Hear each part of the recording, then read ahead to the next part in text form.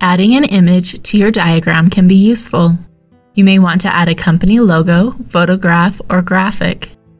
To add an image to your diagram, click on the Image button on the toolbar. Browse to your image, then use your mouse to position the image on your diagram. Click to place it. You can place an image anywhere on your diagram, including on a symbol.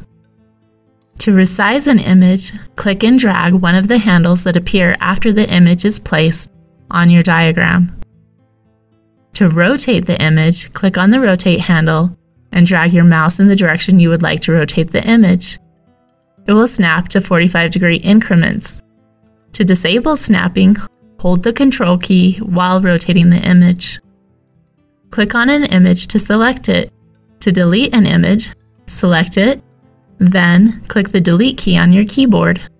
You can also use the Cut, Copy, and Delete buttons on the Edit toolbar.